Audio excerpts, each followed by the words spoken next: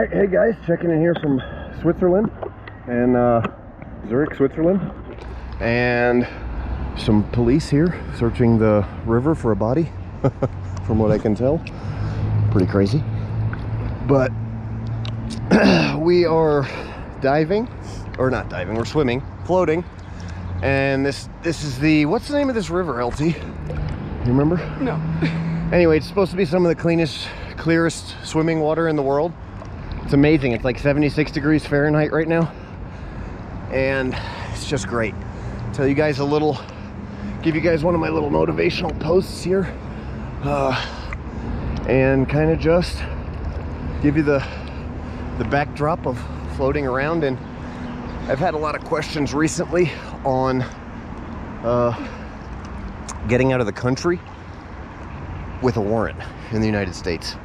And so people ask me some crazy stuff because of my background and training and experience, more experience than anything, because of my life experiences. And I get that question a lot, so I'm gonna answer it in a hypothetical manner.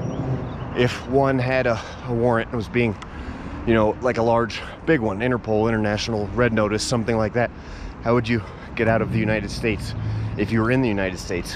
And one of the big one, that's one of my number one questions that I get asked, and it's a difficult thing. It's very difficult because in our modern era, you got to be so worried about, like,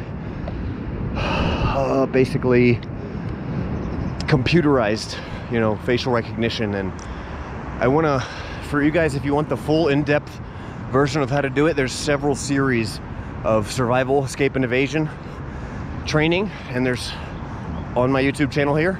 And there's several series as well of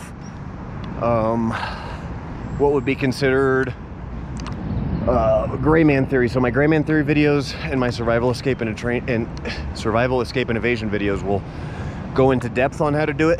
But the basics are, man, you could just cross over on foot. You could cross over in a taxi to the southern border with Mexico.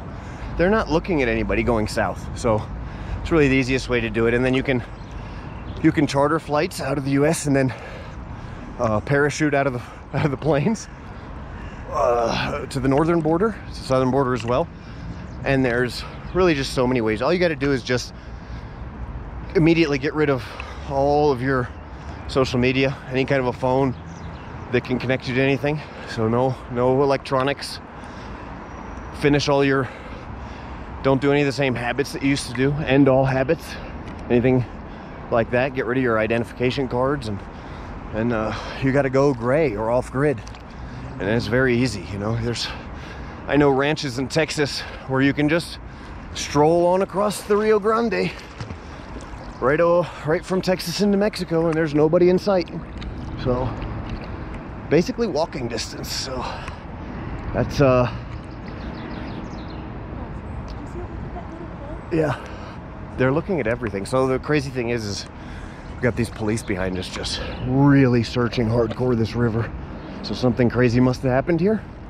We don't know exactly what it is, but could be drugs, guns, whatever. But they got a lot of police out here looking for something. So no idea what it is, but something crazy for sure. So